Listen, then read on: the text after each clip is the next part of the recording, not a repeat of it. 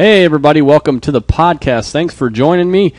I appreciate it, as always, doing another video one because I know you guys like the video. I was doing audio for a long time, but the video, get a lot more comments on it. People really seem to like to see the screen. What am I looking at? And what I'm seeing here today was mostly green, although not as bright as it was earlier in the day. We'll go through that in just a minute, but you can see the Dow Jones Industrials once again failing to get back above 13,000 and stay. It did it a couple days ago, of course, and yesterday we had what seemed like a big sell-off, even though it's only 50-some-odd points, but relative to what we've been seeing in 2012, big sell-off. But today, the Industrials up 28 points to finish at $12,980. Excuse me, $12,980 is the points, not dollars. The transports, actually, we've been talking about that, how they've been lagging, and that is something that was a big concern. Obviously, with oil prices going up, many of those transport companies, those stocks have been falling. So the transports actually were very strong today, and if you're bullish, that is a good sign.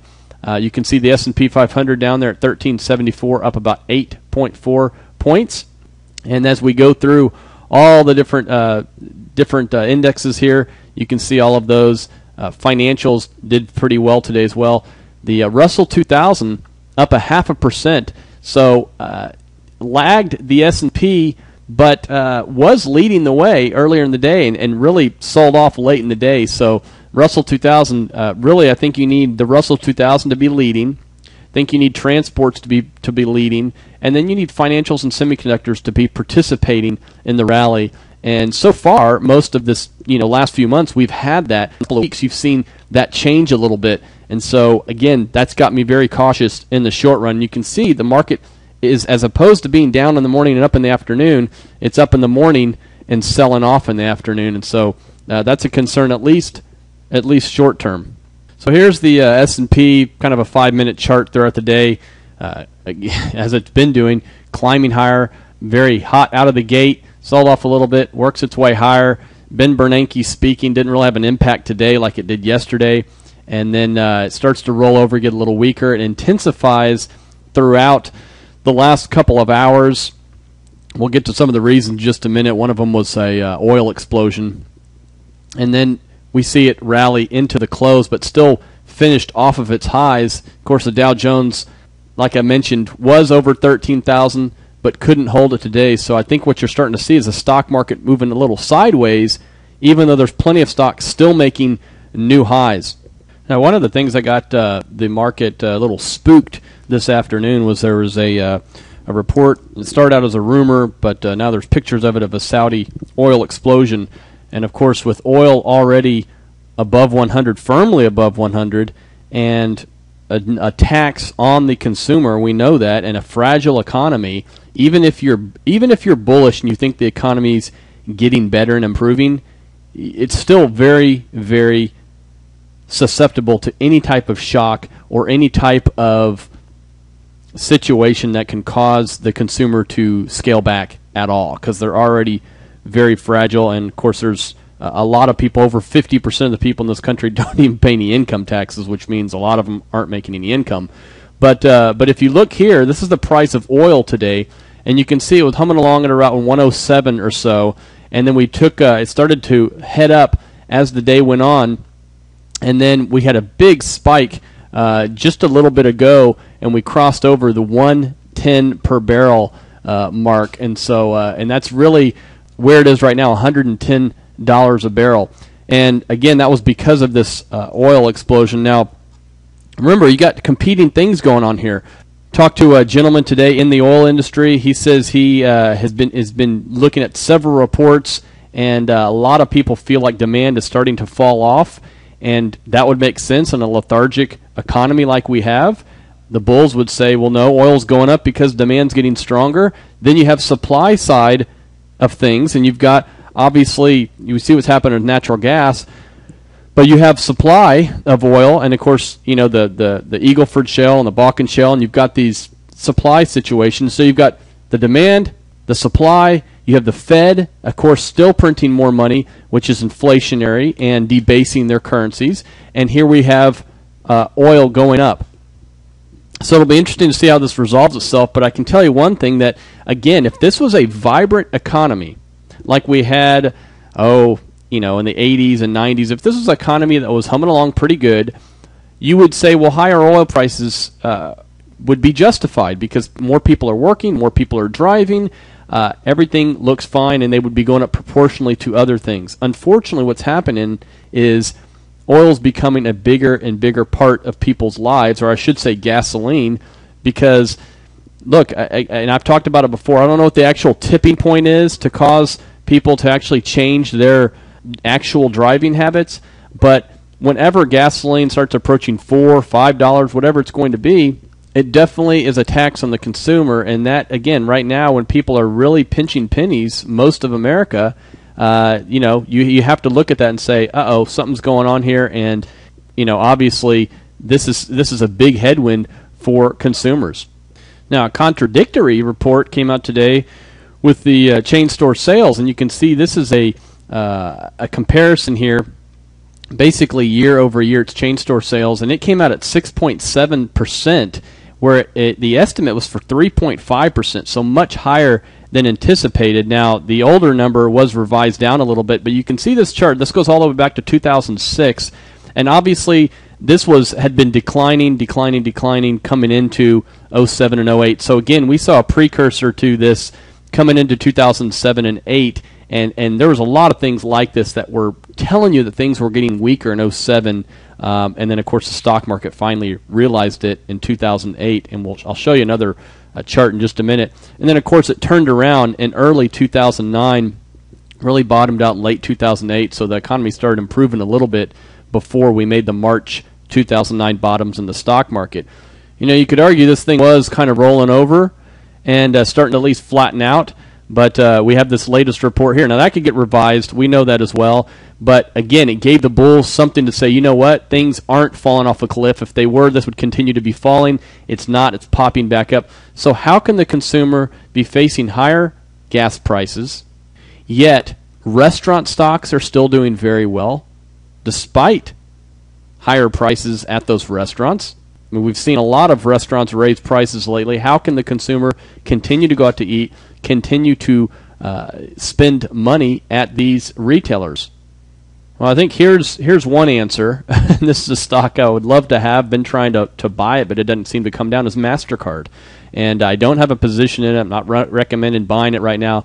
But MasterCard, remember, this is a company that gets paid for people using their credit cards. So they get paid by the swipe. They don't hold the debt. Neither does Visa. American Express does hold the debt, so it's a different story. But Visa and MasterCard look like this. And I think more and more people, and this went back to a few years ago, I talked about when the economy was so weak back then, saying more and more people are going to rely on their credit cards, not just use it as a convenient method of commerce. And now, not only are they relying on it, but apparently they're still going out and buying the phones and the iPads, and they're going out to eat at restaurants. So this is, to me, almost the bridge loan or the financing that the consumer is using right now. This is going to be tapped, and you can see already there's been a lot of overall credit in this country has contracted for a lot of people, and you can only borrow so much. So this is something that long-term can't continue, but right now, this is, I think, the answer is where people they're living credit card to credit card, and every time they swipe it, MasterCard gets a piece of it, and the stock, you can see, has doubled really just in the last maybe 18 months or so, and from $200 all the way up to over $400 a share. There's been a lot of economic reports lately. They've come out better than expected. We've talked about that a lot of them, flawed as they are, have come out better than expected. And, of course, that's all the media grabs onto is, were they better than the estimates? Doesn't matter if the estimates are right or wrong. Are they better than the estimates? And a lot of them have been better than the estimates, and I think that's a big reason why the stock market has gone up to this almost 13,000 level. Of course, we're sitting at 12,980. And the Nasdaq at 2988, they don't seem to be able to go over these milestone numbers. But what you're looking at on the screen is the orange is the S&P 500, and in the blue is the ISM manufacturing report. So it's basically a number that comes out that tells us how the economy is doing from the manufacturing side. And obviously this has gotten much better since early 2009, as has the stock market. And it's obviously a very correlated number with the stock market. But one thing I want to point out is, notice, again in blue here, notice that when this line goes below 50, and 50 is kind of your bogey for is the economy contracting or expanding. Notice when it went below it here in late 2000, the stock market, when it went below it and it was decisively below it, then the stock market peaked, and that of course was in March of 2000. I think it was March 10th of 2000 as a matter of fact. And so you can see it peaked out, and that was the time the stock market headed on down.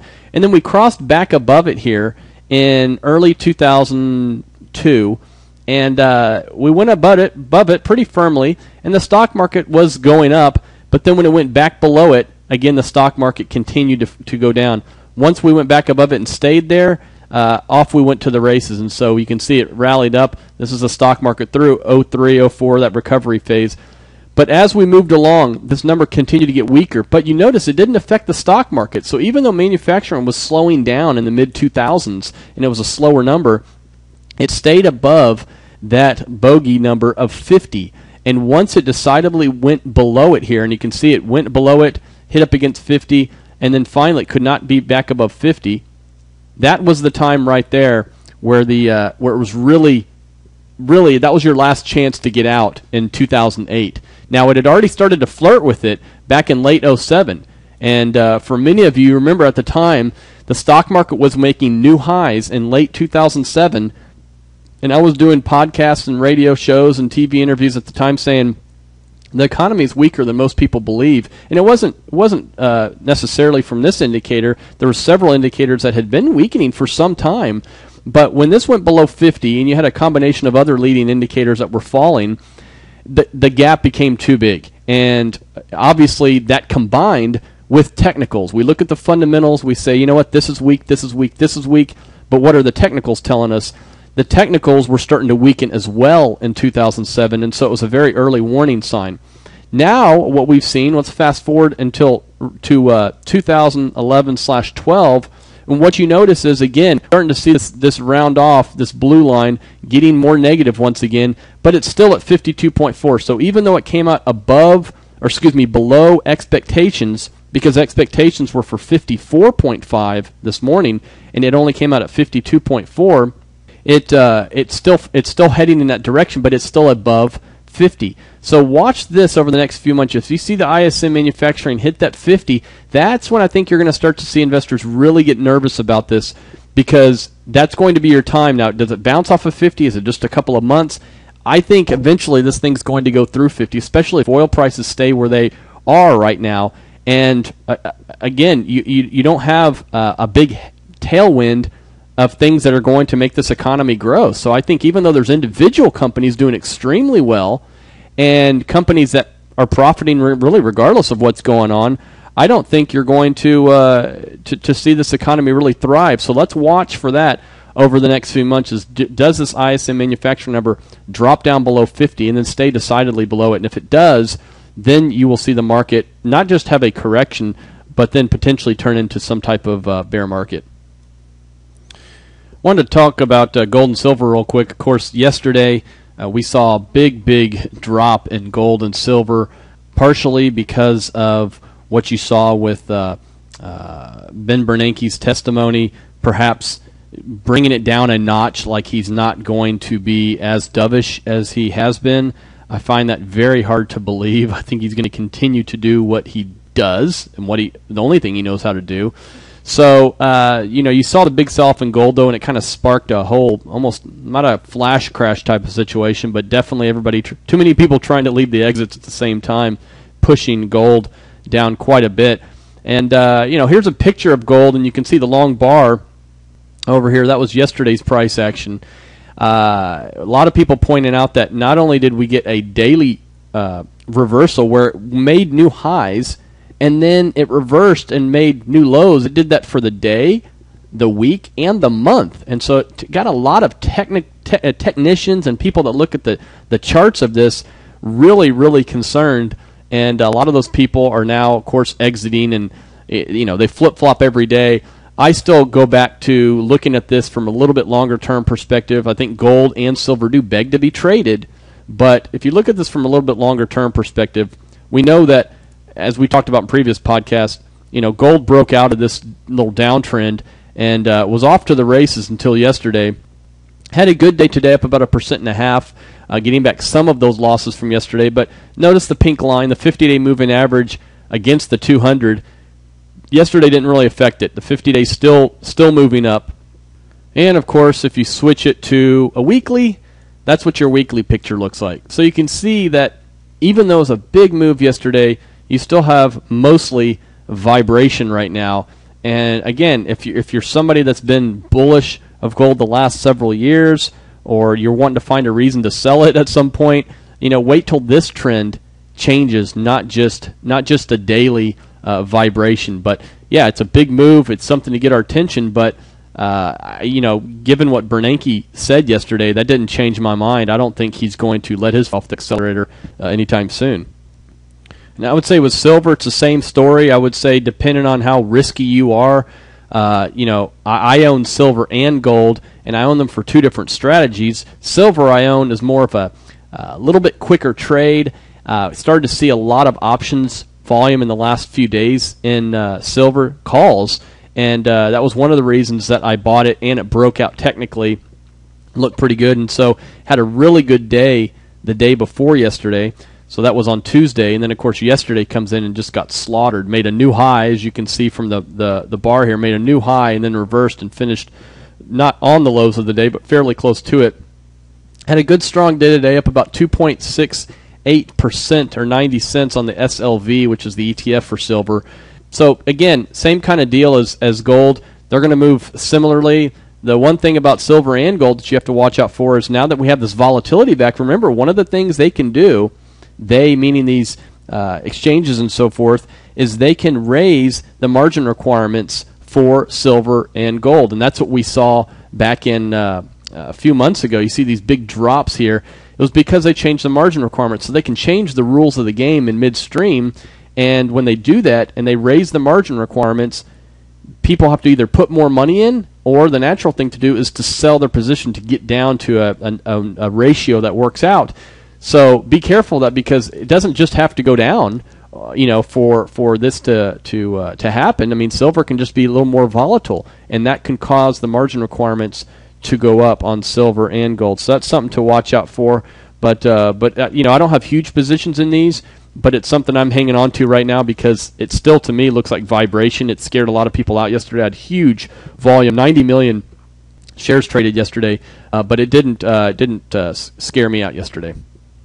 All right, folks, thanks for joining me. I appreciate it, as always. Have a wonderful day. KarlEggers.com, Twitter.com/Karl Eggers, EggersCapital.com, all of that fun stuff. Keep the emails coming, and we'll talk to you soon.